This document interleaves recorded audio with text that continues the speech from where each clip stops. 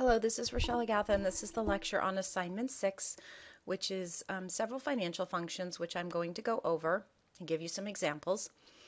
The first one is the PMT function, which is used to calculate payments for loan amortizations, or if you just want to figure out a payment based on an interest rate and a term. I've typed the formula in here so you can see what the parameters are that you need. Several of these formulas that we're going to talk about use the same information in different order and for different purposes. So the PMT formula uses a rate, a number of periods, a present value, a future value, and then a type.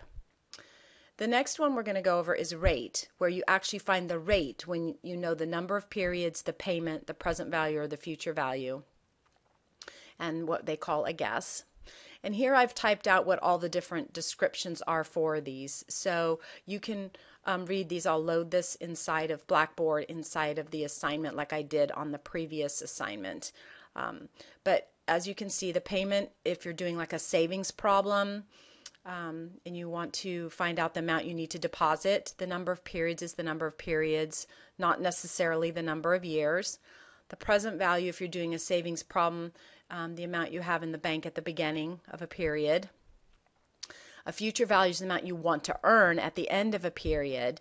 And then this type is a 1 or a 0, 1 being payments at the beginning of the period and 0 at the end of the period. So that will help define the interest. The present value, once again, you have the similar formula with this rate, the number of periods, a payment, or a future value. The future value is optional. It is the future value of payments, and it's if the parameter is omitted, the PV function assumes the future value to be 0. And then the future value, same thing. You're looking at the same different qualifiers. And so we're going to go through, and in Assignment 6, you're going to use all of these to calculate, so that I want you to get a really good picture of how to use them, because they're really important in accounting. And I'm throwing in the if error for you, because lots of times when you go to do a formula and you get that yicky old div error or some other error, you can use the if error that will actually throw something else out for you so that you can keep using formulas. And basically it allows a value to be placed if there is an error in the formula. So when you open up Assignment 6, there's lots of parts. Once again, this is a more complicated assignment. You're going to start out and you're going to do what I call a loan amortization schedule. And I'm going to have you create several different scenarios working with information that I give you. And I'm going to show you how to lay it out and do one for you. The loan amortization schedule uses the PMT function. And therefore you need an original loan amount, a number of a term, and a rate. So when you read through this, I'm going to have you do it 3 times. I'm going to show you how to do the first one, which really should help you out on all of them. Okay, follow the directions very carefully in this assignment and put everything where I tell you to put it, and you'll be just fine. So in loan number 1, which is right here, I give you the information. So you're going to come in here and you're going to create a loan amortization schedule, which will be very similar to this. However, you're going to have your header at the top like I tell you to in the instructions. You're going to put your original loan amount in. You're going to put your term, and you're going to put your rate, which is provided inside of the assignment. Then you're going to calculate the payment, and I'm going to hover over this so you can see how I did it. And remember, if you type this in a different spot, your formula won't be exactly the same, but in mine it's just typed at the top. So what it's saying is, take the payment is D4 divided by D12, and then it's looking at D3 times 12, and then D2. So look at this a minute and then ask yourself, what am I doing with this times 12 and this divide by 12? Well, let's go back over to the lecture where I talk about inside of these functions, everything has to be within the same period. So if your interest and your payment is calculated monthly and you have an annual interest rate, you need to make sure you divide that interest rate into months. And if your term is a month, you need to make sure your interest rate and your term are the same. So over here, here's your annual interest rate, and here's your term in years, but you're making monthly payments, like a typical house payment or a car payment.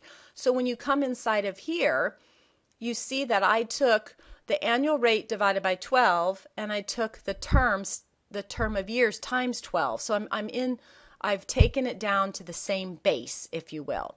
The PMT always derives a negative. So since it's ugly like that, I tell you to come on down and make a nice little loan amortization schedule where you just link your payment up to where you calculate it. Notice I put the minus sign in front so my payment doesn't look ugly. It just looks like a payment. Then you're going to come over and you're going to say, okay, that's fine and dandy. That's my payment amount, but what's my principal? Well, my principal is the difference between my payment and my interest. Okay, that makes sense. My interest is the interest rate off the principal balance. So I'm taking the principal balance times the interest rate, which is annual, divided by 12 to give my monthly interest. So my principal paid is my payment less my interest. Notice that my balance goes down. So if you're making a car payment or a mortgage on your house, this is what's happening. This is a very useful tool to create. Basically, I'm telling you, take this loan schedule down to the end of the term. Well, 15 years is 180 months. So we go all the way down to the bottom, and notice it ends up 0. So I want you to use the tools in your head that you've learned from this class so far and figure out how to copy all this stuff down and get yourself to 0 at the bottom. And I'm going to check your formulas and make sure all's good. I'm going to show you the second line just to give you a little bit of a heads up here. I took the beginning principal balance less the principal payment to get me my new principal balance. And that's what you need to do so that your interest payment, notice your interest payment goes down over time. When all's said and done, you can kind of look at the bottom and you can say, really, what did I pay over time for interest? Well, to borrow at a 2.8%, I paid $27,690 of interest. Just, and that's what the bank gets for loaning me money. And that wasn't part of the problem. I'm just giving you that in retrospect to what we're doing. Follow along, do loan 1, loan 2, and loan 3. Okay, then in part C, you're going to create a new sheet called rate, and this is where you're going to start using the different functions that I already went over. So in the rate, it says you're borrowing $25,000 for 10 years with a payment of $450 per month. Find the annual rate. So the key here is having the term and the rate in the same period, like I previously mentioned. So you are going to set up a little box, like I tell you here, in a table that goes on cell B5 to B8. So come over here, you put your name in here. There's B5, there's B8. You're going to type in what I give you, and then you're going to come up with the rate. And I'm going to give you this one so that you can do the rest by yourself. Notice that E7 is the term. Okay, so I take the term times 12 because the term is in years. Then I have E6, which is a payment by month. So I'm in months now. Notice I have a minus in front of that because the payment derives a minus. You need to put the minus in so it reflects the change in that. E5 is the present value. And then I have that 0 and that 1. So I'm going to go back to the payment definition in a minute. But here I want you to see then what I'm doing to get the rate at the end. Then I must multiply it back by 12 when all's said and done. So because I asked you for an annual rate. So let's walk through this again. The term is in years. The payment is in months. I have a present value, but I want an annual rate of return. That comes out to be 18.4. I'm going to check all of your formulas, so this is a freebie here. Going back over to the lecture, notice the payment. Here's what I was doing inside that formula, and you can see what all the different things we were finding and what needs to be negative and what doesn't. So really study this. I don't want to show you the rest of them because I want you to struggle a little and try to figure this out yourself. Okay, you have a couple of weeks to get this done. You're going to do the the payment, then you're going to copy that sheet and you're going to come over and you're going to calculate, here's a rate and here's a rate. So you're doing two different rate ones with varying information, different scenarios. Then you're going to do a future value, and then you're going to do a second future value. So they're really fun, and once you learn these three different kinds of calculations, you can use these for everything. The very last thing in this lecture is how to do the if error. So I tell you, create this little table, and you're going to solve for sales per item on hand. And I'm not going to actually show you this one. I'm going to show you an example of what if error does.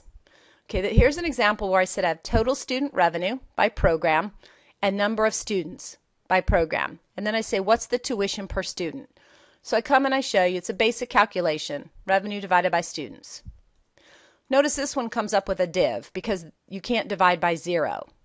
So what I do is I come over and I use the if error. And I say, if error, with my formula, the same formula that's here, D4 divided by D5, G4 divided by G5, and I say if that returns an error, I want to see the word missing student data. Whatever you want the error to return, put in quotes. Okay, so I wanted it to say missing student data. Let's say I wanted it to say alert. Let's say alert. Or if I wanted it just to say failure. Oops, I don't type very well. It would say that. So it's a really nice functionality because that's ugly, and the eye's just going to look at that and go, okay, I divided by 0. But here it will cause you to really look at the formula. Once again, go through all of these. Take your time. You get a couple of weeks. If you have any questions, send me an email prior to the day before it's due so I can help you. Make sure when you send me questions, you must send me your Excel file with your questions in it, highlighted in yellow. You cannot just say help. You need to lead me to where you are so I can continue on for you. It doesn't do you any good for me just to tell you the answer. And this stuff's fun, and I would just spend a lot of time on it and get it down on your own. If you have any questions, send me an email. Thanks.